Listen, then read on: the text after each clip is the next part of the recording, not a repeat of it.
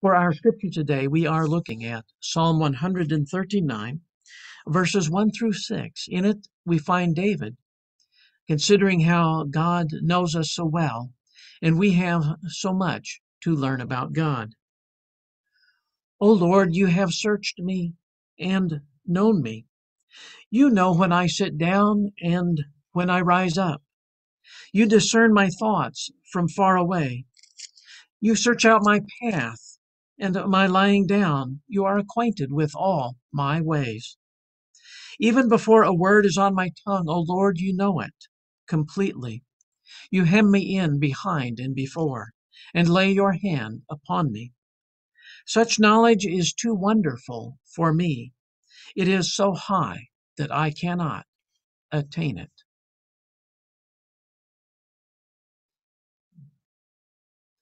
Getting to know God, getting to understand God, it can be a very tall order, literally.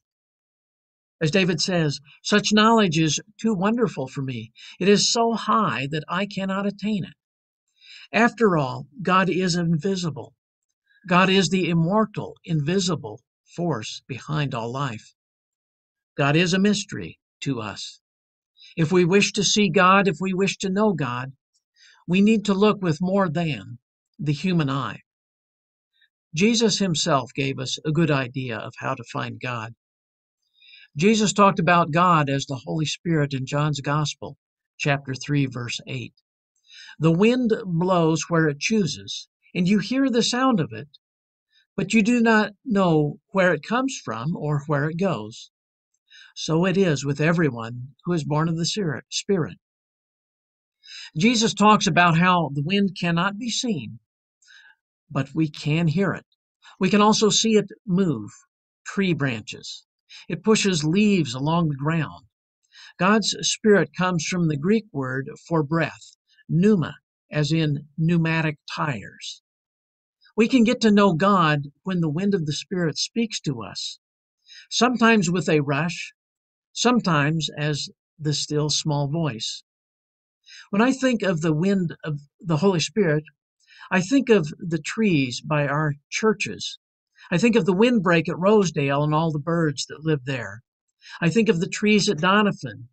I have 3 trees that are my favorite, and I'm going to take a moment to bring them up so you can see what I mean. There they are. I call them the 3 sisters, these 3 trees. And so they rise high up into the sky, making us think of God's high thoughts.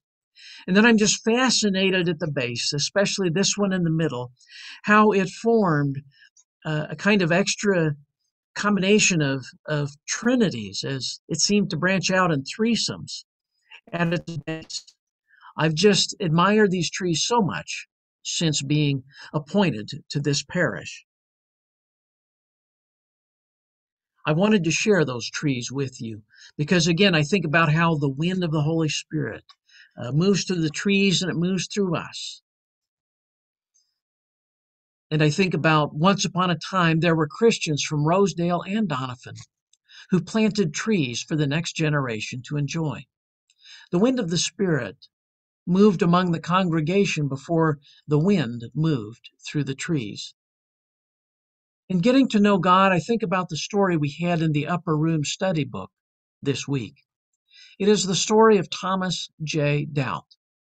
That is literally the gentleman's name, Thomas J. Doubt. But he is not a doubting Thomas. Mr. Doubt talked about going on a mission trip to help clean up after Hurricane Harvey. As he was working through some mud, an object caught his eye. He stopped to pick the object out of the mud. He rubbed it and worked the dirt off of it. It turned out to be a dime, a United States dime. It was pretty beat up with scratches and lines on it, but it still knew how to shine. It was still a shiny dime. Not a shiny new dime, but it was still a dime. Mr. Doubt did some thinking about that dime. He figured that dime is a lot like us. Over the years, we pick up scratches and scuffs. We get some lines on us. But God still sees the shine in us. Just like Mr. Doubt picked up his dime because of its shine, God still chooses us because of the shine God sees. Mr. Doubt thought about his life. He thought about the rough edges he had picked up over the years. Still, God saw the shine in him and kept working with Thomas J. Doubt. The upper room said to go to the back cover to see Mr. Doubt's picture. On the back of it, it says Mr. Doubt is a Vietnam veteran and a 33-year veteran of mission trips. As a Vietnam veteran, he has been through a lot. He has picked up his share of scrapes and scratches. Yet he came home and chose to give back to others. He chose to go on mission trips to help others get their shine back after hurricanes, tornadoes, and floods. Mr. Doubt's story makes me think about how we often go looking for the invisible God in our brains. We try to reason out God.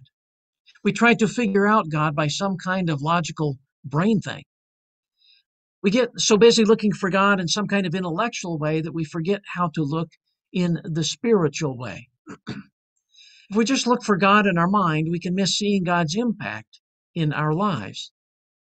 At one time, people were trying to figure out which part of the human body contained the soul. Was it the heart, the mind, the spleen, the appendix?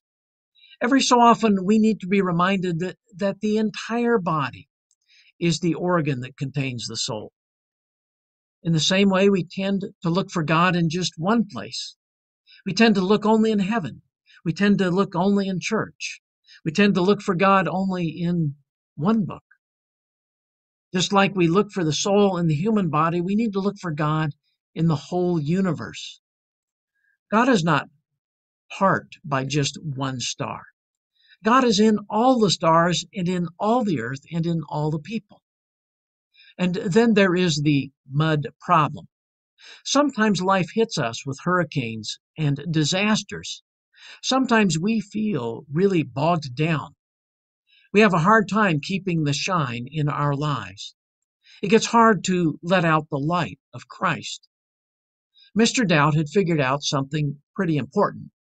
Just as he had picked up that dime and worked to bring out the shine, in the same way, God wants to pick us up and bring out the shine in us. God wants to warm up our soul. God wants to see the Spirit go to work in us and bring out the shine.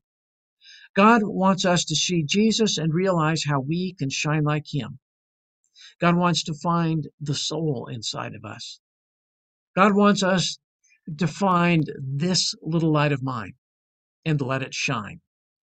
God wants us to see the God that is already inside of us. God wants us to find the Christ within. We simply do not have to look that far. Amen. Let us continue in prayer.